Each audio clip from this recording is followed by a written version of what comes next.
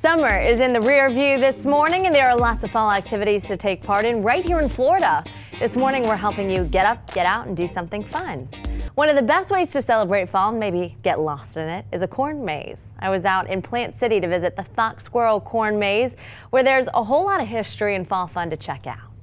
This was a ranch my grandfather started in 1920. Wow.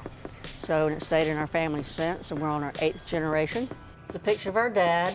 He Where? Died up on the top there. This is? Yeah. That's your dad? Alvin. He died in So he was April. then generation what out on this farm? Seven gen? He'd have been second. Second generation. But he passed away in April, so this is our first year without Dad. We started thinking, and we went through all kind of scenarios and came up with corn maze. So we looked at each other and said, well, has anybody ever been to a corn maze? No. Or know where to begin? No, we didn't. So we did a lot of research and just started. And that was it. That was the beginning. We mow it. I've mowed this maze, I think, 9 times now. We're grazing cattle on it in the summertime. Since I grew up in New York, we would go to the corn mazes and go pick out pumpkins all bundled up. Yeah. Here it's a little different. People are out in their shorts. Shorts, and they come out in sandals.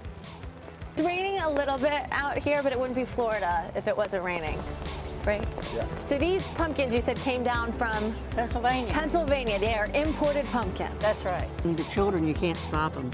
I mean, their parents love it because they're out here where they can run and play. And we have the corn maze, we have badminton, and we have pony rides, hay ride. Tons to do. Mechanical bull this year. Oh, okay. Yeah, everybody's really loving that. It's awesome when people come out and then we just watch them have so much fun. It's nice to know that this little area of Florida exists too. The corn maze is open through the month of October, weekends only from 10 a.m. to 5.